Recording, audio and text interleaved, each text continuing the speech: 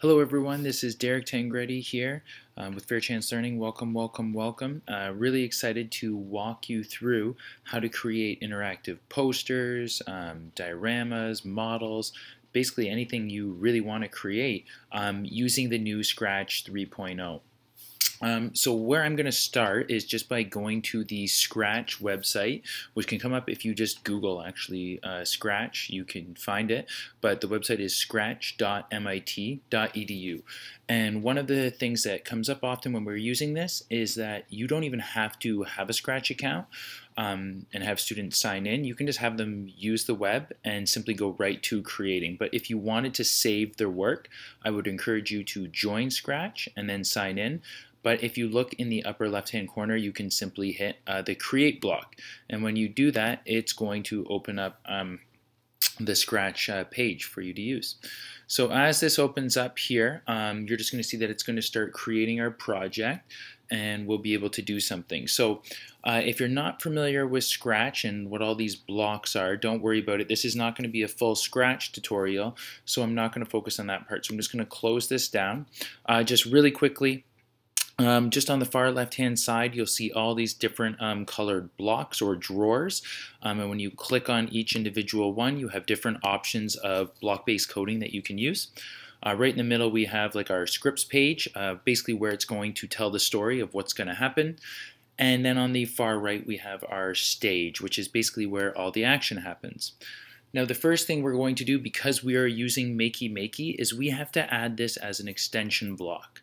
So what I would like you to do in the far left-hand corner, if you scroll over, and in the bottom, you'll see this little blue box with the little addition icon. And if you hover over it, it says Add Extension.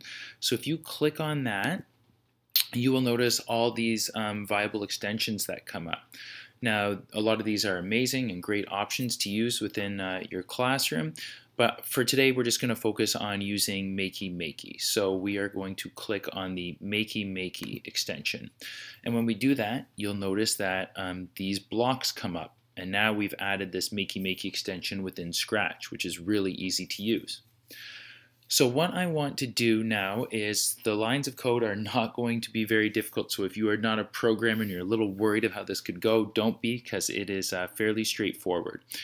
So what I'm going to do is I am going to click and drag this when space key is pressed, and click and drag this over toward my script page. And I'll blow this up a little bit just so you can see it. So we have when my space key is pressed on my Makey Makey, I want something to happen. Now, based on our tutorials though and what we do, I am going to click this little drop down arrow next to the space, and I'm going to change this to up arrow just for now, because we normally use the navigational arrows for the first 4 boxes within the interactive posters. So when I press up arrow on my Makey Makey, I want something to happen. So what I'm going to do is I'm going to click and drag my sound block, and where it says play sound meow until done, the very top one, I'm going to place that right underneath my Makey Makey block. So just so you can hear it right now, when I hit the up arrow on my keyboard, you hear the meow. Now, well, that's all well and good, and I know you love hearing those. We actually want to encourage and hear student voice in their projects. So how do we get their voice onto this? So right next to the drop-down arrow where it says meow, can you please click on that? And you'll see this option comes up where it says record. So depending on the device you're using, you'll usually have to allow access to your microphone. And with each device, sometimes you have to do it twice, just depending. So I'll show you what that looks like. So I'm going to hit record. And you can see as I'm speaking, you get a little toolbar here that tells me that it's working.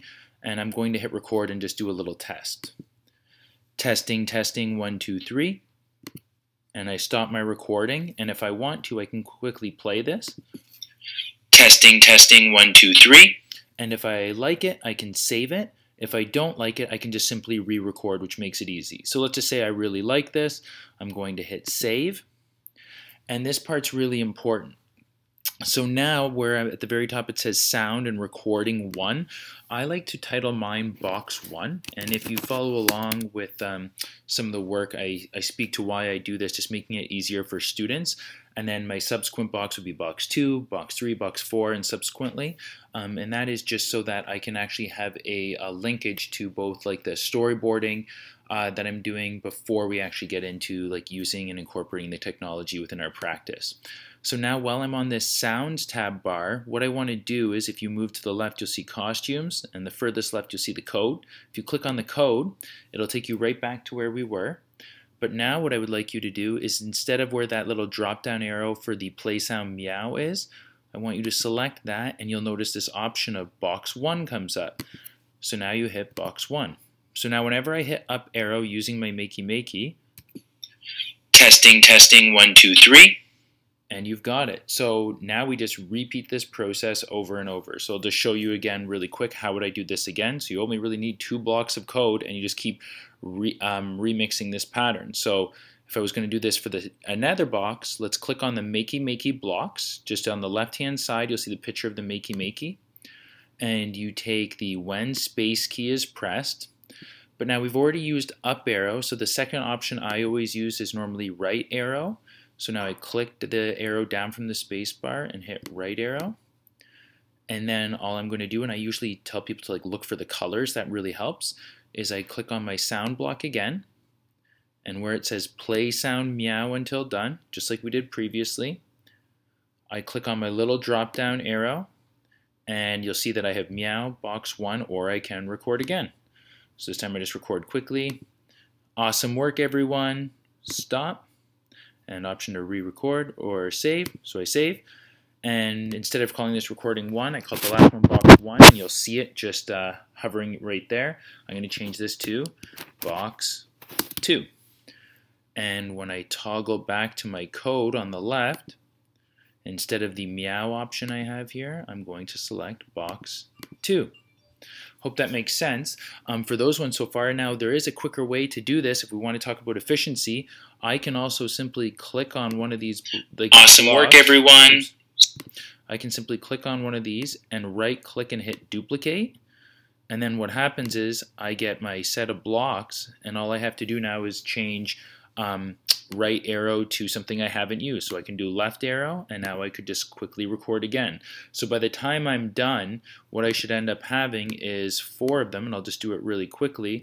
So it looks something like this. So I'd have box 1, box 2, and then I would make a new box 3 and box 4. And then make sure that your Makey Makey is plugged in, and each time you hit a given arrow, whatever the students want to speak in the given box, that's what's going to come out. I hope this is really helpful, but please feel free to either tweet me, email me if you have additional questions. I'm always happy to help. Thanks so much for listening.